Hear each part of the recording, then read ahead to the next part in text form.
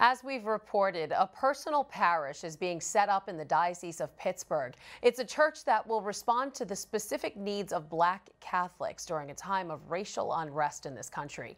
We're joined by the Bishop of the Diocese of Pittsburgh, David Zubik, to get a better idea of what this means. So, Bishop, what exactly is a personal parish? How will it be different from parishes that are already predominantly African American?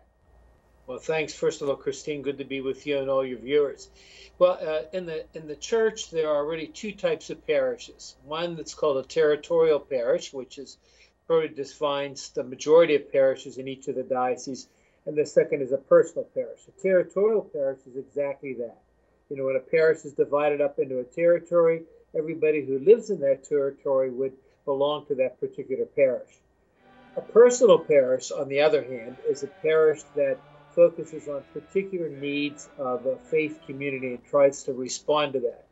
So I think most people would be very much aware that at the beginning of the last century, as we had many immigrants who were coming from Europe, there were parishes that were established to help people become accustomed to a new country. So you had your Polish parish, and Slovak parish, and Croatian parish, and Italian parish.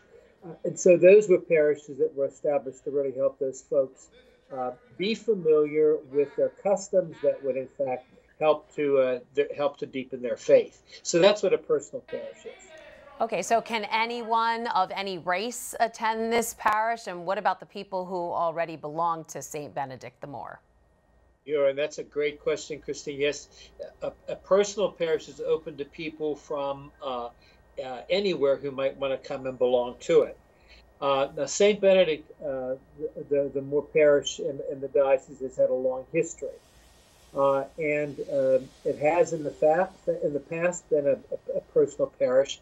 We're going through a major reorganization of our parishes, which we began back in April of 2015, and St. Benedict's was folded into two other faith communities in the city of Pittsburgh.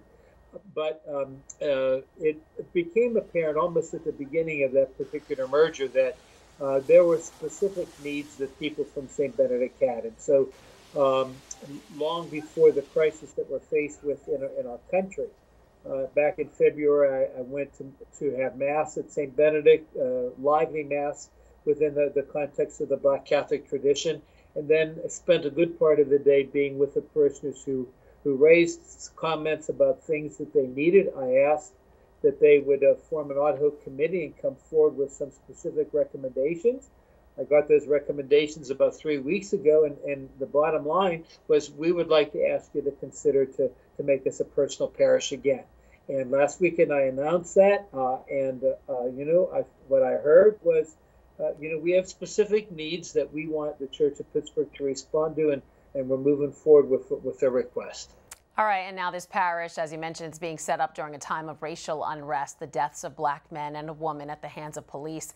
Talk about why now is the time to open this personal parish. Well, actually, to tell you the truth, it was a matter of coincidence that it's happening. I'm going to say it's even a matter of divine providence, because as I indicated, the whole process of pulling together this decision really started to happen back in January.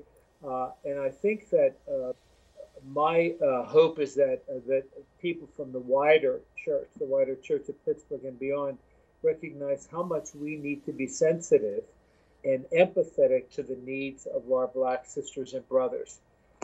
Because I think that, all of us have to look for ways in which we can join our hands and hearts on our way to God's kingdom. And this is a beautiful way in which we can do that, certainly in our diocese. All right, Bishop David Zubik of the Diocese of Pittsburgh, thanks so much for being here. Thanks. Good to be with you. God bless you.